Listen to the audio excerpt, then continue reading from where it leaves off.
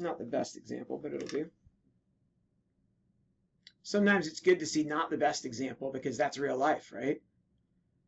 All right. Anyone have a thought for this? This is a thing like once you've seen it a couple of times, you'll start getting a feel for it.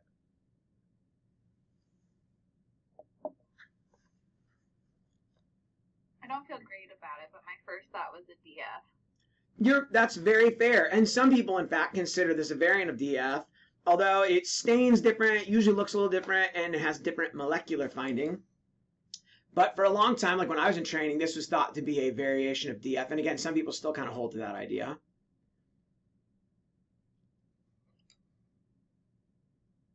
And the cells are like plump, spindled to almost round or epithelioid in some areas. And this one is more kind of spindled and angulated. And they've got some pale cytoplasm. And then in the background, there's dense collagen in between them. Is it like fibrous histiocytoma category? Yeah, it's epithelioid fibrous histiocytoma, right. So that's what a little confusing because that sounds like it's dermatofibroma's other name is benign fibrous histiocytoma, right? To me, those are identical things. Benign fibrous histiocytoma is dermatofibroma. But epithelioid fibrous histiocytoma is actually now thought to represent either a different variation that has a different molecular pathway or just a totally different tumor. I kind of favor the latter because they're usually have a good bit of difference. This one does look kind of like a DF though, but they tend to be right up in the papillary dermis, a nodule. Not every case, but they tend to be like this. They push up. They often get a little collarette around them. This one does not have a collarette, but they often have that.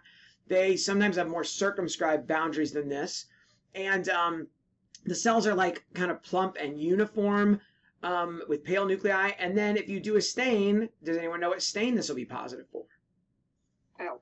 ALK1, exactly. And that's when the realization that these are different from the rest of dermatofibroma, benign fibrous histiocytoma, came from the fact that these have ALK positivity and ALK gene fusions in basically almost all of the cases, a vast majority of cases. So ALK is a beautiful stain on this, and if you're watching at home, I personally find that the clone D5F3, that clone of ALK works really well for this, and also for Spitz nevi with ALK fusion and other things. So in hemepath, sometimes they use a different clone, but I found that I can't remember what their clone is that has been used, but I found that clone is often really weak in epithelioid FH or in Spitz things, whereas the D5F3 stains really nicely. So in any case, just be aware of that.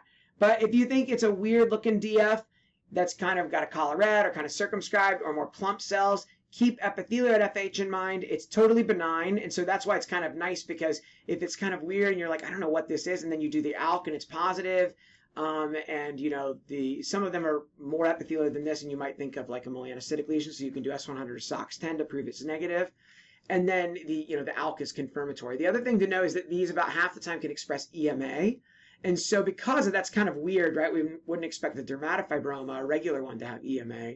So when these are more epithelioid than this current case and then have EMA, you might start thinking of other things like epithelioid sarcoma or something else, you know?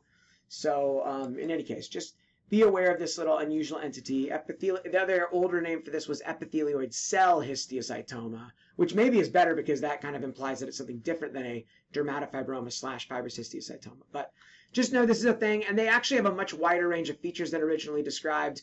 Sometimes they're very spindled. I've seen swirly, whirly ones that look kind of like DFSP.